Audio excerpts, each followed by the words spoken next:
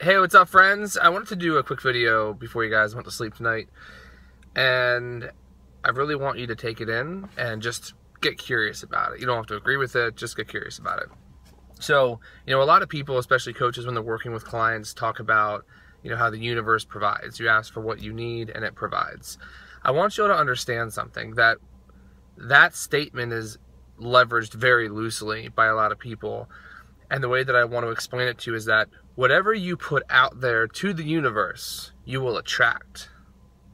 So even though you may be saying every once in a while, please provide or pray, this is what I need, this is what I want, this is what I desire. If you believe in your mind that you are not worth it, if you believe in your mind that it's actually not possible to get what you need from the universe or from God, guess what? It's not going to come to you. I was actually thinking to myself earlier today how many times I've been in some really, really bad binds. And in spite of those circumstances, I always believe, and I still do today, and I hope that I always do, that I'm going to be okay. That the universe and God will provide for me whatever amount of money I need, whatever type of relationship I need. No matter what it is, the universe and God are going to provide. And on the flip side, for people who say, I never have enough time, or I never have enough money, or I'm never going to have enough money, I'm never going to be happy at my job, I'm never going to have a great relationship.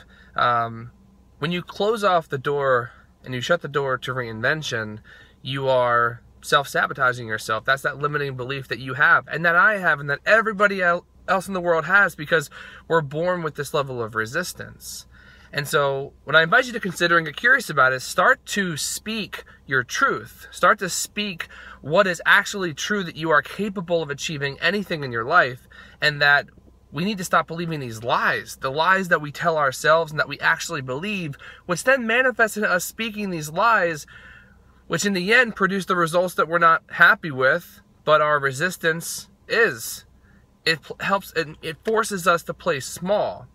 So start speaking that you are worth it. Start speaking that, that you want to attract the financial independence that you want, that you are willing to accept and surrender yourself to the universe, surrender yourself to God's blessings, and say, yes, I will take it in.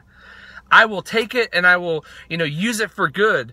And when that happens, miracles happen. You have the ability to create a miracle in your life right now. So when you go to sleep tonight, dream of success, dream of happiness, dream of peace, dream of anything in your life that, again, that you need, or that you feel is necessary in your life for a change, for a shift, for a new beginning. And don't wait till January 1st. I'm hiring a personal trainer this week. I'm telling you right now, Facebook, my ass is getting in shape, and I'm not waiting until January 1st.